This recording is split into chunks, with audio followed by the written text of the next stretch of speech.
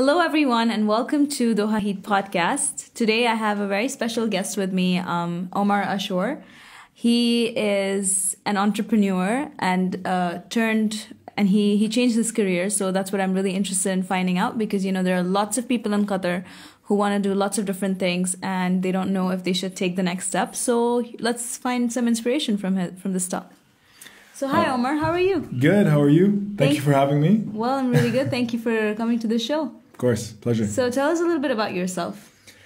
Okay, so name is Omar Ashour. I moved to Qatar in 2011 from the US. And my first job here was being a structural engineer, civil engineer in one of the tallest towers in Doha, the World Trade Center.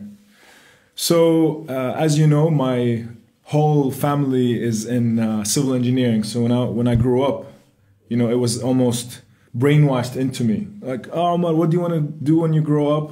You want to be an engineer like your dad and your uncle and your aunt and your other uncle. It's not even a question. It's like, don't you want to be an engineer? Yeah, and I'm the eldest grandson. So it's like, yeah, I want to be a civil engineer when I grow up. Obviously, engineering is very interesting. And you're from an Arab family, so... Yes, yeah, exactly. I'm originally Palestinian, born in Jordan. So for me, naturally, I went to Penn State to study civil engineering, and I actually got my master's in structural engineering. Don't ask me why, but I guess it was an easy path. During those years, like, did you know that you don't really enjoy it that much, or what was it like when you were studying? That's a very good question. So when you're younger, you don't really know unless some people do know what are they passionate about.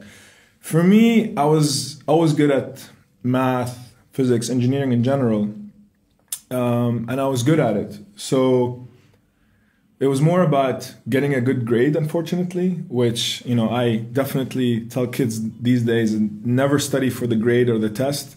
Always study for the knowledge and how to apply it. And that's why going into the path of something that you enjoy is much more meaningful. Because I would study for a test, ace it, you come after 1 week, you ask me a question, I'm like, what?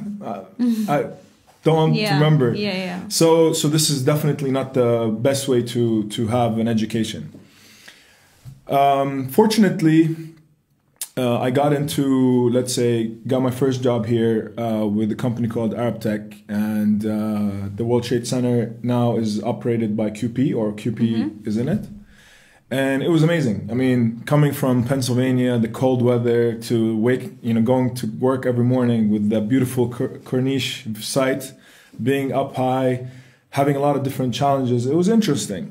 But for me, I didn't like the part where they put a ceiling over your head. Here's your role. You can't, steer away from it. And that by itself is not in my nature. I don't like to just focus on things in front of me. I like to always broaden my scope, my horizon, look at how things work. So I was always learning new things. After a while, I realized that being in a corporate structure is not for me, because if the corporate structure induces growth in an individual, then it's great. But if it's let's say old school mentality where you need to have the stripes of honor of how many years of experience, that's a big thing for me. Capabilities is not connected to number of years of experience. It's about how good you are, how much you want to, let's say, learn and improve. And then you don't even have the incentive to work hard because you know that that's not going to have a result. Yeah. So at that moment, I decided that I was going to join my dad's family. Dad's family? Dad's company, my father's company. I'm already in their family, so that's good. And it was a different role, because when you work in a family company, you can have different roles, right? Different hats. So I was into business development, I was into engineering, and it's also related to civil engineering. It was more about consulting for concrete industry and third-party testing, soil investigations, material testing. So it's still related to the construction industry. And I was involved in marketing, in sales, in accounting, and business development, technical support, all these things, and I loved it. And it was something about just growing a business that made me, wake up in the morning doing backflips off the bed. I wish I can do that, but figuratively, I guess. Oh, you did figuratively. Okay. Yeah.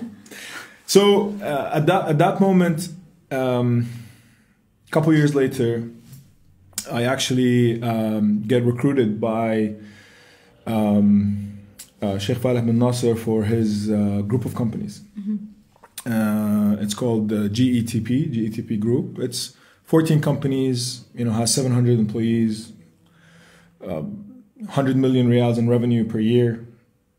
Pretty solid cool. role. Yeah. So for me, I would say I was 26, 27 at that time, and to have the opportunity to be the CEO of a big company like that at that age, it was amazing. And I was definitely up for the challenge. I wanted to see what I'm made of.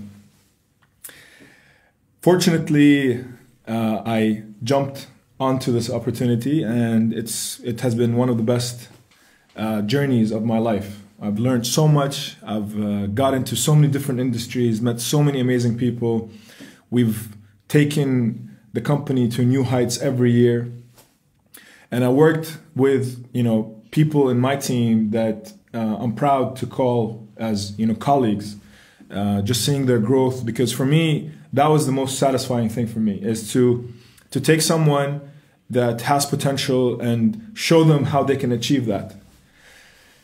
But at some point, I have this entrepreneurship, itch in me, and it's more related to starting my own thing. And at that time, I was always thinking of this concept called E-Butler. And the concept of E-Butler is to have a platform or an application that covers every aspect of your life.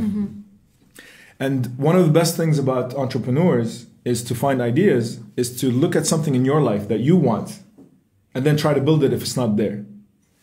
So for me, I started going into the entrepreneurship, let's say, networks and scene, and that's related to Cubic, Qatar Business Incubation Center, which is amazing. They have the Lean Startup Program, which takes you to the whole startup methodology and how the Lean Startup method is the best way to identify an idea, really study your customer segment, your value proposition, how to build an MVP, and really go through that cycle of trying to see which one is the most valid idea that you want to test in the market. So at that time, E-Butler started for the desert. We want to have it small. So basically a butler in a house is what a concierge is in a hotel.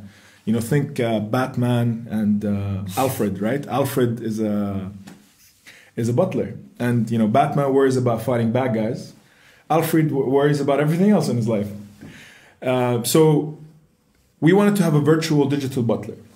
And it started in the desert. So E-Butler would provide you with barbecue packages, with camping gear for rent or for sale, desert safaris, kite surfing, any kinds of entertainment in the desert. But soon the idea started becoming, this can be something amazing. People don't want to download, let's say, 30 different apps on their phone for individual services. Yeah. You see the whole scene of apps going towards an app for car wash, an app for dry cleaning, an app for maintenance. Yeah, it's really annoying. If you look at your phone, there's prime real estate on there. It's not easy for an app to get on there. When is the last time you downloaded an app, let's say, other than E-Butler, hopefully? Yes, I did. Actually, I downloaded E-Butler, I think 1 or 2 weeks ago. Yeah. Okay. So I've been using so it since. Before that, the frequency of you downloading new apps on the phone is actually very low. Yeah. I hate seeing my phone cluttered, and I also hate increasing storage. So even though I like something a lot, I'll try and see if I can just go to their website as opposed to going to an app and having to download an app. Exactly. And even if you hear of an app, just the whole friction of trying to go to the App Store, downloading it, signing up, that's actually a long process. So what I thought that what makes sense is to have one app that has all the services that you need. And that's what E-Butler is. E-Butler, we've actually launched a couple weeks ago. And before I get to that, so let me continue. So E-Butler started, being developed as the app. Mm-hmm. And then I was torn between my current job, which is very, amazing, very well paid, having upside, being in a big company, but it's not mine. You know what I mean? It's not my baby. So I actually had to make one of the hardest decisions any aspiring entrepreneur had to make, which is get out of their comfort zone. So I actually resigned from my really that sounds crazy comfortable job. I had to convince my wife that just 1 year, let me try this, and if not, I can go back get a job.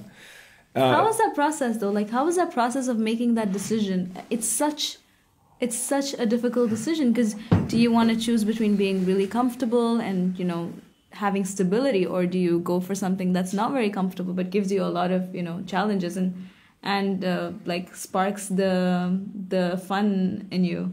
Yeah, exactly. And the short answer would be is that you have to be smart about it.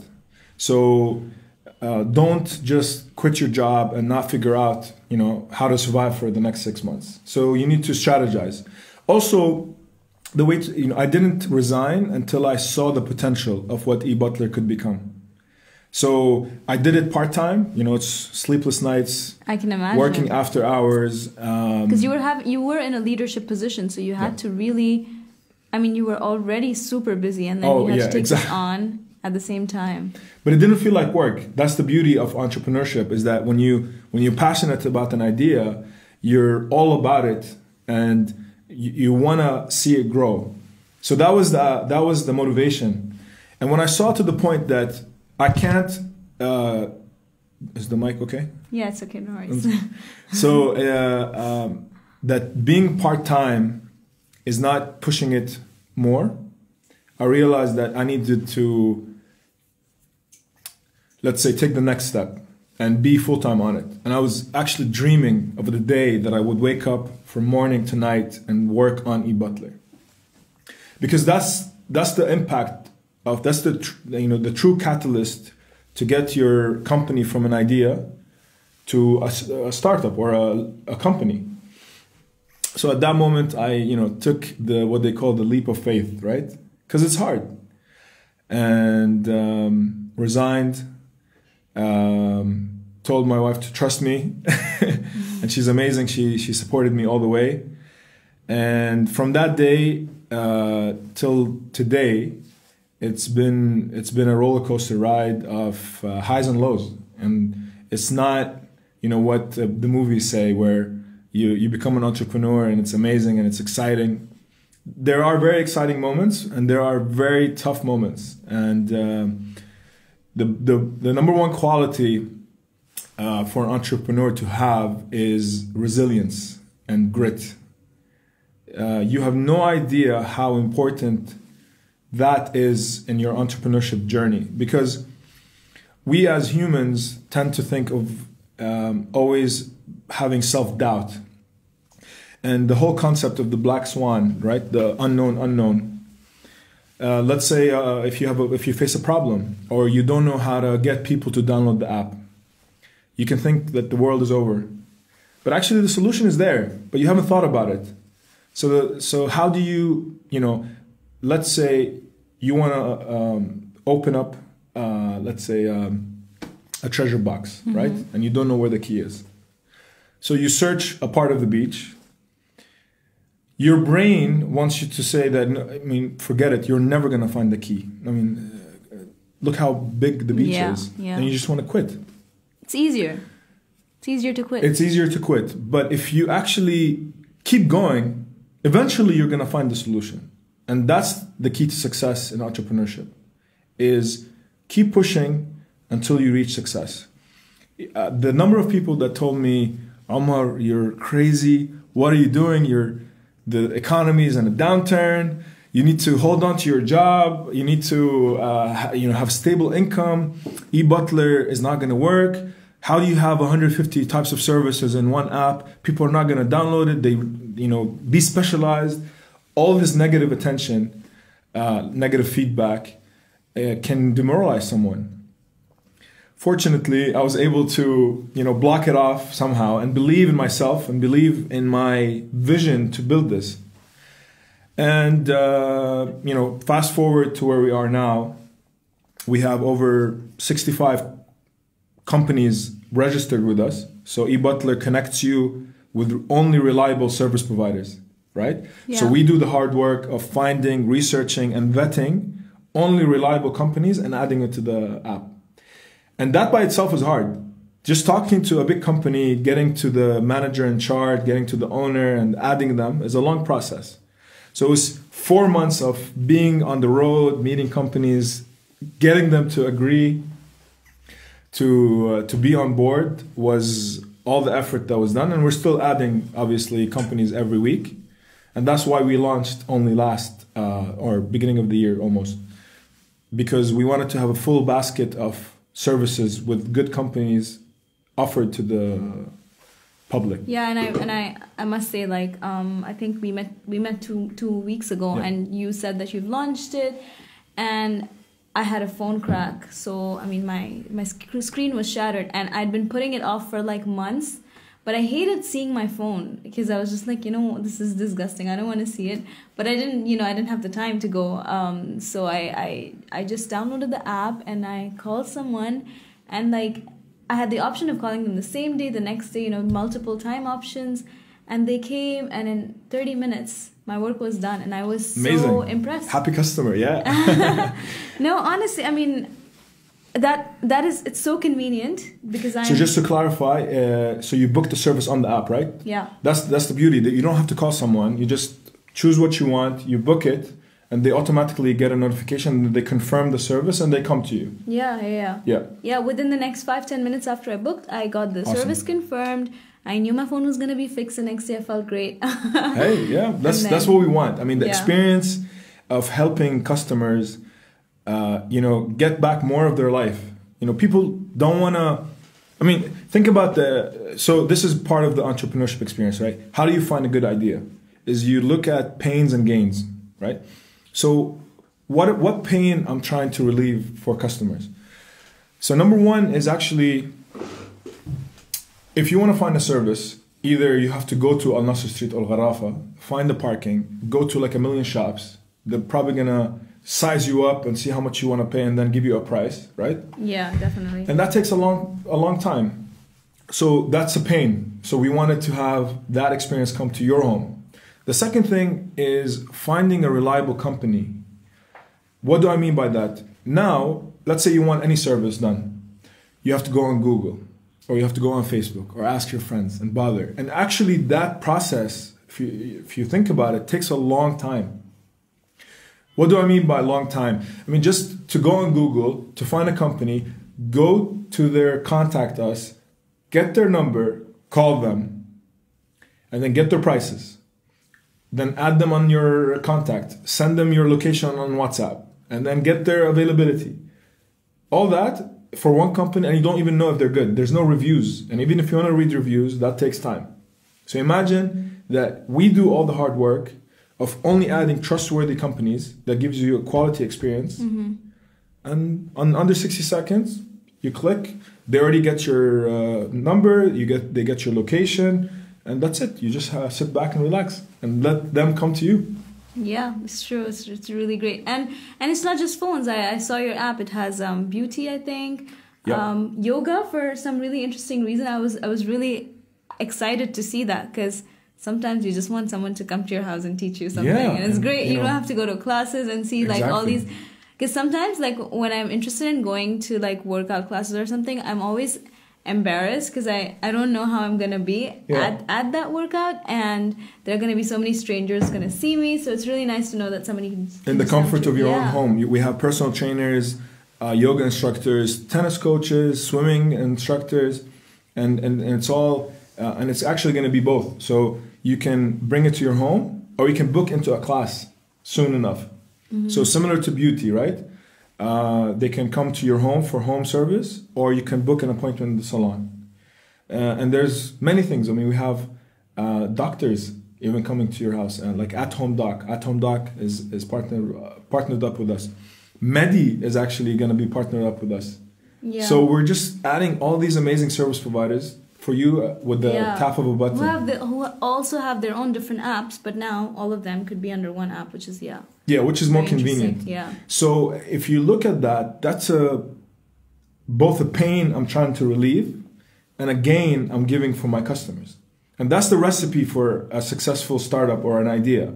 You know, what is your traction? Are people going to see the value you're adding? Yeah. And I always recommend anybody with an idea, get it out there as soon as possible, because you can always stay in your own mind thinking that it's amazing. But unless you build an MVP, which is a minimum viable product, and test it in the market to get feedback, that's the validation you want. Yeah.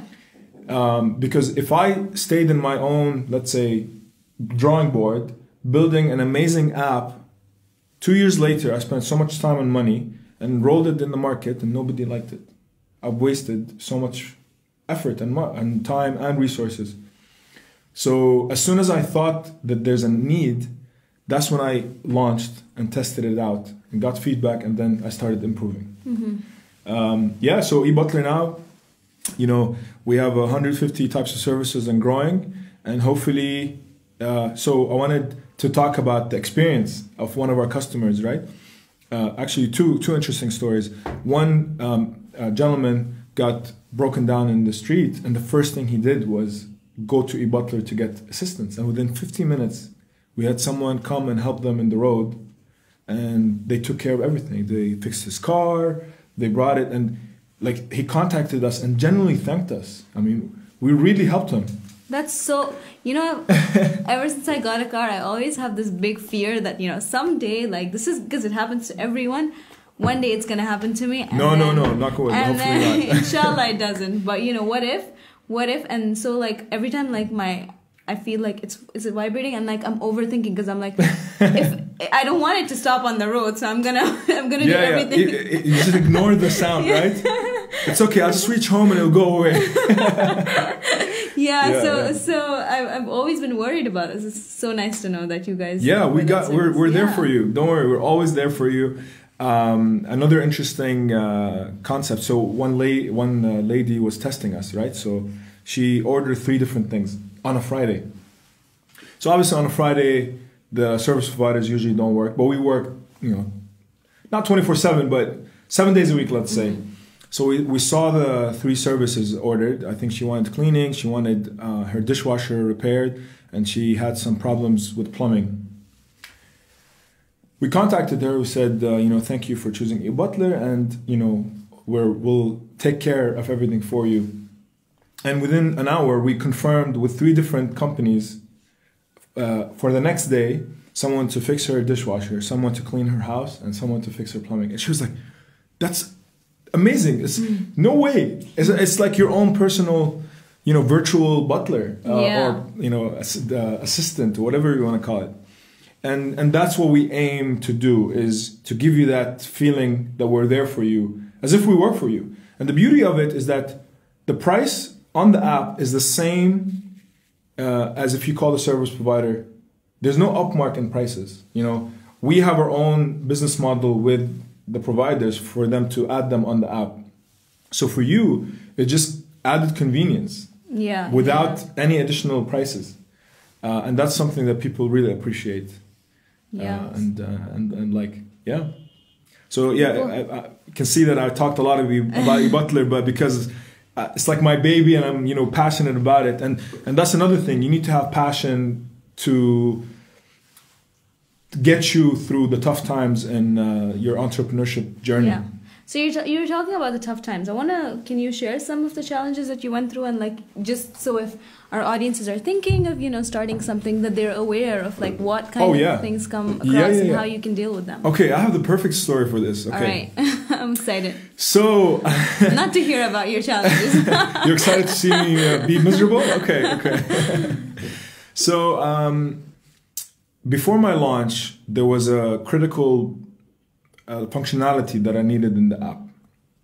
And the app is developed by a company in India, which they're very good. And I wanted them to do something different, like something extra for the app to be functional. Because if not, I wouldn't have been able to launch. And they were the only people who can really like solve this issue. I contacted them, no response. I'm like, okay. Contacted them again. Someone answered me and said that, yeah, give us a couple of days, we'll get back to you with the pricing, because I have to pay for them to add functionality. At that time, I didn't have an in-house developer. Mm-hmm. And I said okay. And then again, waited, nothing happens. And I'm like, I'm freaking out. All my hard work, all the money I put in, all the effort, and I can't even launch. It was so tough. Kept going back and forth. Every time they had an excuse. They had a public holiday. And then when they wanted to really, I said, I'm almost begging them to help me. And the day that they were supposed to send me the quotation, all of a sudden they got hacked and they have all these problems. And like the guy is just, taking me to a ride. And I'm agonizing. And all my friends know, all my family knows, and I'm really in a low spot because I felt like it's over. I mean, if I can't do this, what's my solution, right? Because I couldn't see it. So fortunately, my mother knows some people in Qatar University, and she said, well, there's this really talented developer. He has a PhD in computer science and telecommunication. His name is Saifuddin, Dr. Saifuddin, because he has a PhD. He will help you. He will at least try to see the code and, try to figure out how to help you. So I go to him, and after our first meeting, and I go, where have you been all my life? I'm looking for a co-founder like you, because I needed a partner who's very tech savvy, and unfortunately, Doha, sometimes you can't find these people. Mm-hmm. So I said, thank you for helping me, but I want you to be on board. I want you to join my team.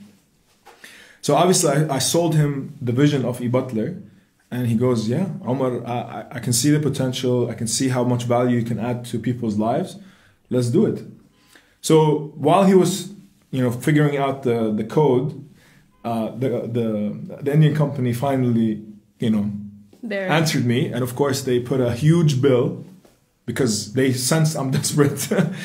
So I had to pay a premium, and they did the functionality. And the moral of the story is that keep pushing, because if I gave up, I wouldn't have gotten to seek help from family and friends.